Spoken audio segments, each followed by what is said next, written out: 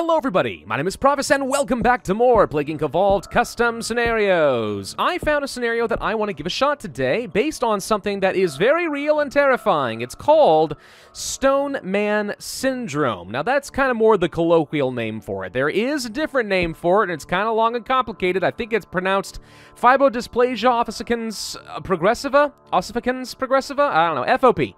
This is basically an extremely rare heritable disease where your muscles start turning into bone.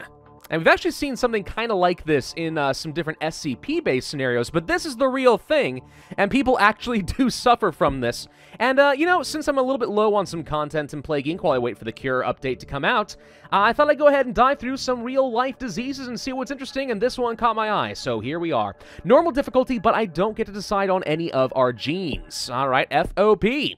Just a rare genetic disease. Hello and welcome in this scenario. As you already know, you are FOP, a genetic disease, so you can't infect other people.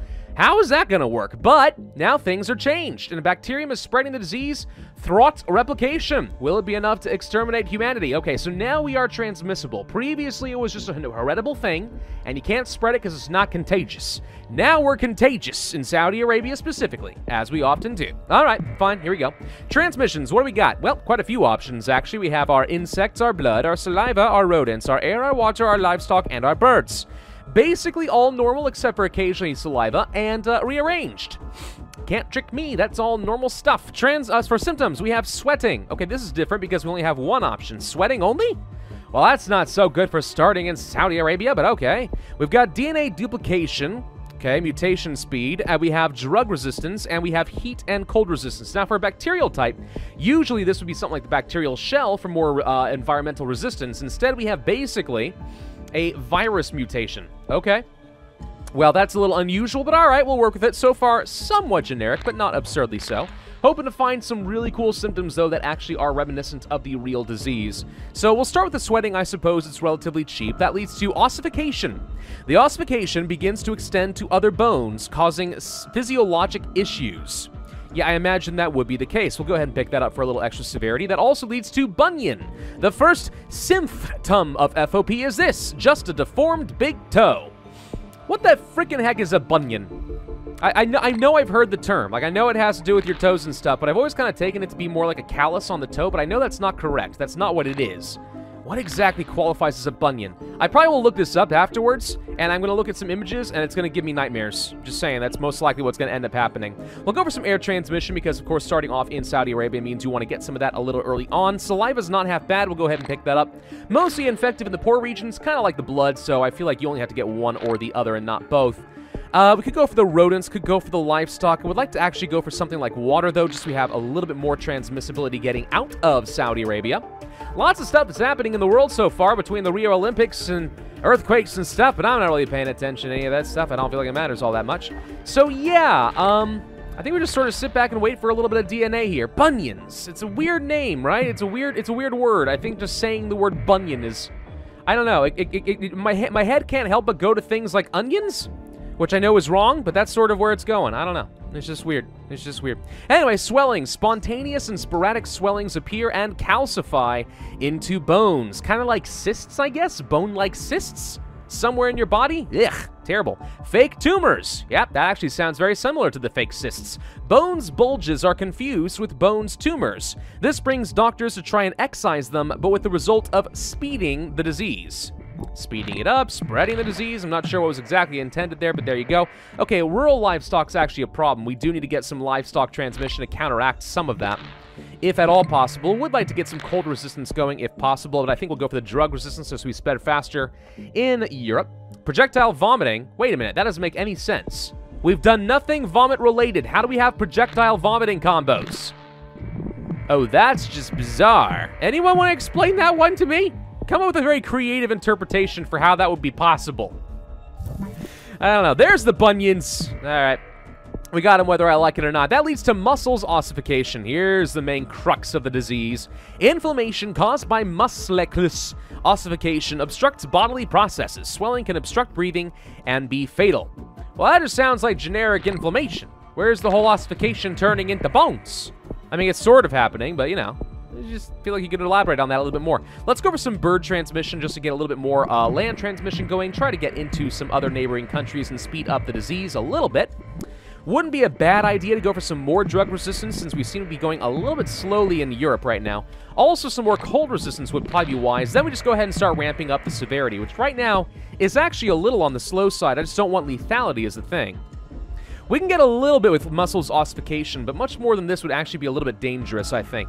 Paralysis. Mutated genes begin to attack other kinds of tissues like ligaments, causing paralysis. Yeah, that makes sense. If your ligaments aren't working very well, your bones aren't going to be very flexible and moving around, your joints are going to get messed up, and you're going to lose all locomotion.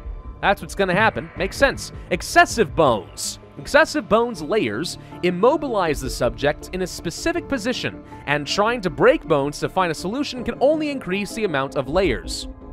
So I guess it's supposed to be that as you basically have to break the bones in order to regain some locomotion, it kind of re-heals over the cracks and creates new layers, which only exacerbates the problem? I guess. Gosh, what a horrible situation to be in.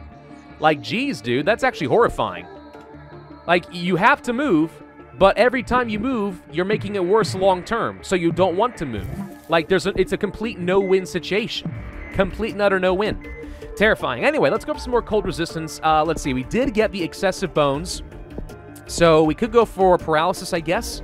I think that actually reduces. No, it does increase lethality, but very, very slightly. We'll pick that up. That leads to internal ossification. Serious issues are brought with the ossification of the inner body, causing organs and tissues to change into bone.